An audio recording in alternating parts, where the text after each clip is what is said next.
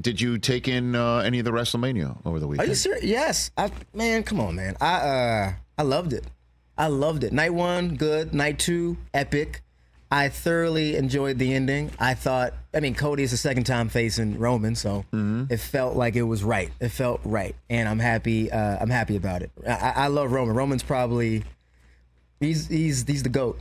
He's the GOAT, and I'm happy that Cody finally beat him. I also love the Gunther match. That was amazing. TJ was there. You went to Philadelphia. You were in Philly? Yeah, I was there both nights. Yeah. Was the first night cold as hell?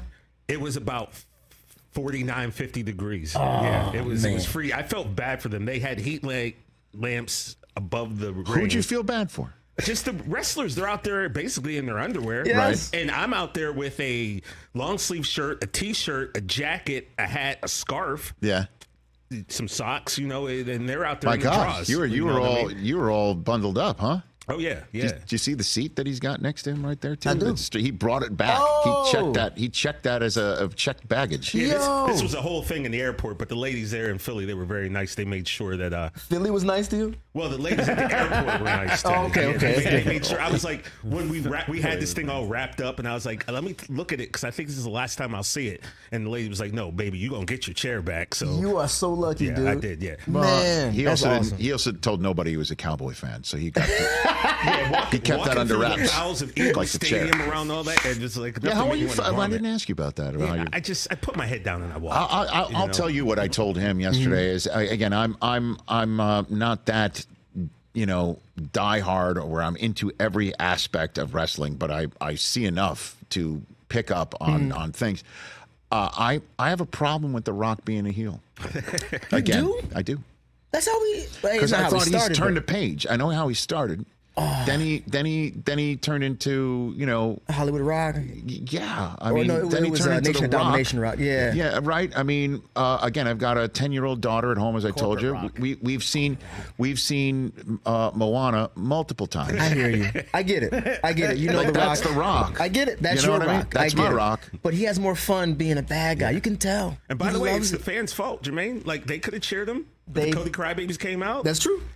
He had to pivot, much like you pivot, Rich, here on the show, without writers or teleprompters. I don't play a heel, though. And he turned into the heel.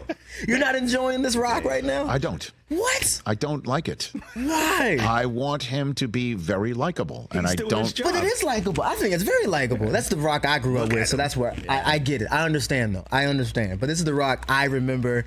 And it feels like I'm back in the Attitude Era. So were you disturbed by him being a nice guy then? Like were you thrown off by him being the guy who, jokes around with Kevin Hart and sings songs for Disney movies? Because when he left, he was still a bad guy when he left, and he did some movies, and the movies were. Listen, what was it? The one with Sean William Scott that he did in Brazil. Rundown. Rundown's one of my favorite action movies. So when he did that, I just, all the good guy stuff, like it didn't matter because the movies are so good. So like he came back, he was good guy Rock, telling the audience how much he loves him, how much he misses him. Right. And then after Cody and him had the feud and they had to pivot, it makes sense. You kind of got to go with the crowd. That's what a smart wrestler kind of does, and he knows the business better than anybody. So I thought what he did was very smart. And on top of that, him telling Arizona to go smoke some crack was one of my favorite lines. How hard was it when he said it too? He said it with 3 syllables. Yeah, crack. It was amazing. And I replay that clip over because it makes me happy. It is so funny. I've been to Arizona. Yeah. So that was cool. Jermaine, did you happen to see Raw last night? I only saw the clips. What did I see? I saw Cody's Triple H's promo that led to Cody's, and it was great. But I missed a lot of the highlights. So Rock came out, and the fans are booing him, and Rock goes, "Hey, Philadelphia, you broke another record." And they're like, "Oh, really?" He's like, "Yeah, you are officially the biggest gathering of trailer park trash I've ever seen in my life. I've ever seen." And they lost it. It's wonderful. That's all they want. That's what they want. Philly loves that stuff, man. You want to be insulted by they the Rock. They do. Remember that Bill Burr clip?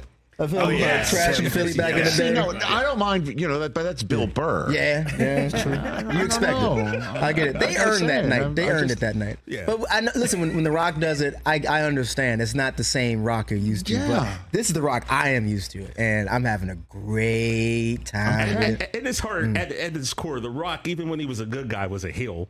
Yeah. Well, listen. At some point, people are going to love you for what they hated you for. You know. Doubt, and at some, he never really changed at all. Only thing that changed about him when he was a good guy was wrestling. He just kind of acknowledged the crowd a bit more. And, just being more of a sweetheart, so to speak. Right. More charming. But this is a part of his charm too. Being a heel. How long is the heel going to last? For him, Hopefully for a while. well, as long as Cody's a good guy. Yeah. If him and Cody are feuding, I think he'll be a heel for as long as that feud goes. Or until maybe Roman. Yeah, we'll take that to SummerSlam in August. Who knows? I think he'll pivot either when someone turns on him, kind of like maybe Roman or someone a part of his stable. So I don't know, but this bad guy thing, it don't really last too long until someone helps you turn. For him, it was the audience. But maybe it's me. Can I help him? Yo, Rich and The Rock. Yeah. Jermaine, you in a program? He needs a Versace vest and some shades, man. Let's get you some Versace, dude. That sounds good. Hey, look, I'm taking this jacket. I'm getting you a Versace vest. That's a deal. Fair trade. That's a deal. Has Dwayne been here on the show? He is not. What? He probably couldn't fit in his chair anyway. Hey, That's probably true. Since we're on this, you did Ricky Snicki. What was it like with John Cena? Are you serious? So again, another thing I got to check off my bucket list was doing something with John. I love John Cena. Zac Efron, wonderful. Andrew Santino, hilarious.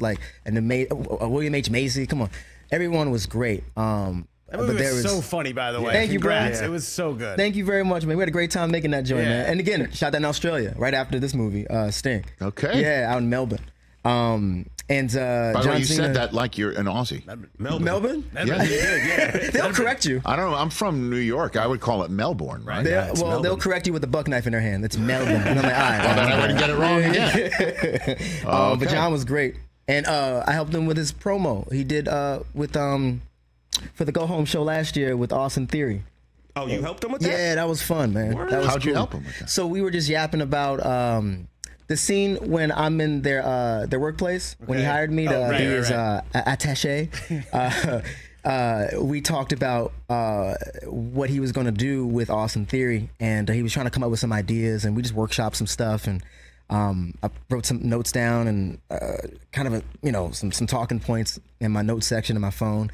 I sent it to him, and we went. So what line did he use that you were most proud of that wound up in the promo? He used most of it, but the line I'm most proud of was probably him calling Austin Theory just a theory of a wrestler. And that blew my mind. And it was so much. I've always wanted to help with a program like that, with some sort of promo. Wow, and cool. It was cool, man. You're a factor. Yeah. as we like to say in the sports world, you're a factor. Catch the Rich Eisen Show every single day on the Roku channel, 12 to 3 Eastern, for free.